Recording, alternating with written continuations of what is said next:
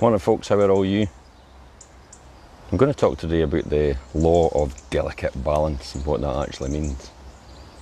So let's take time to reflect on what we're doing just now. This is kind of balance, so we're not going 100 miles an hour. We're getting time to fit into things. And look what I've got right across from me here. Do you see him or her? See that? It's staying totally still. Literally 3 meters away from me. There you go.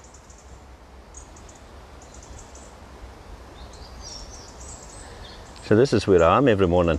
Morning Louise, morning Andrea. When I sit and talk about everything. So right in between nature.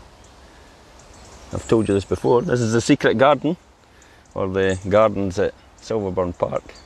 What a glorious day, eh?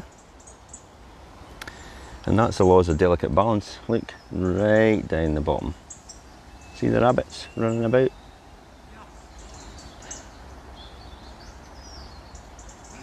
Brilliant. And then the odd person walking their dog, trying to stop them from chasing the rabbits. That's the laws of delicate balance. So let's talk about this a wee bit more and what this actually means. It's a difficult one, especially if you're like me. I get completely obsessed and focused on achieving a goal. And sometimes it's a black or white situation in my mind in achieving this. And there is no middle ground. Morning, Francis. Yet I need to learn, maybe other people need to learn as well. There is actually a middle ground.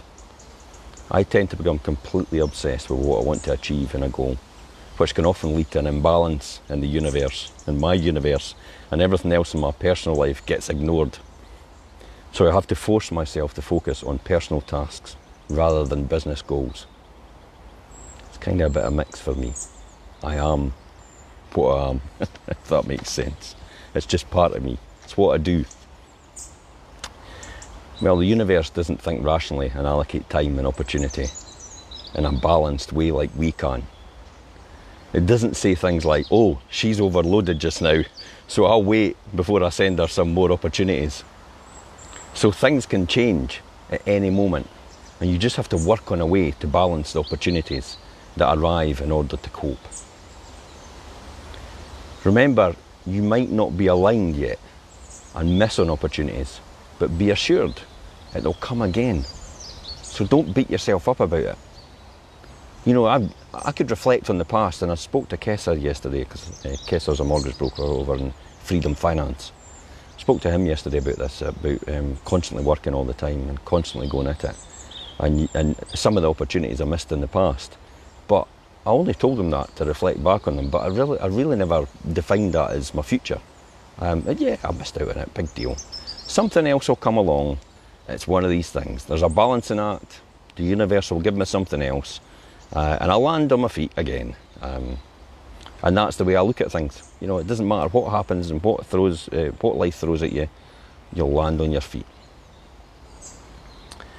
It just means that you have to do more work on yourself and become aligned and ready to receive the opportunities that the universe will send your way. Just exactly what I spoke about.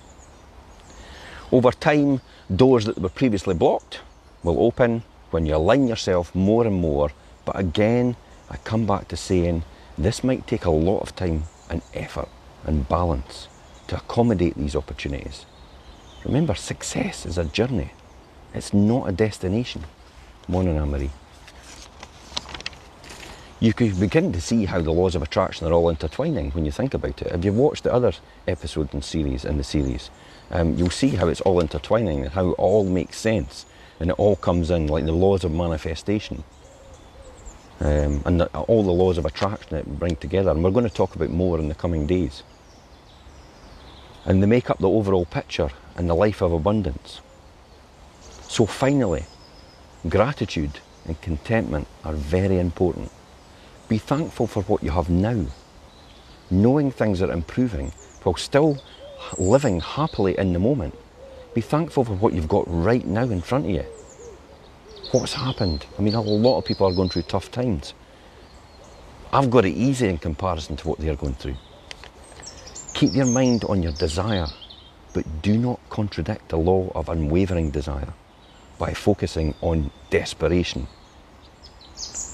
You know that it will happen, and enjoy living in the now. Hi Nigel. And I'll see you tomorrow at 7:30. I'm away at the beach. Way.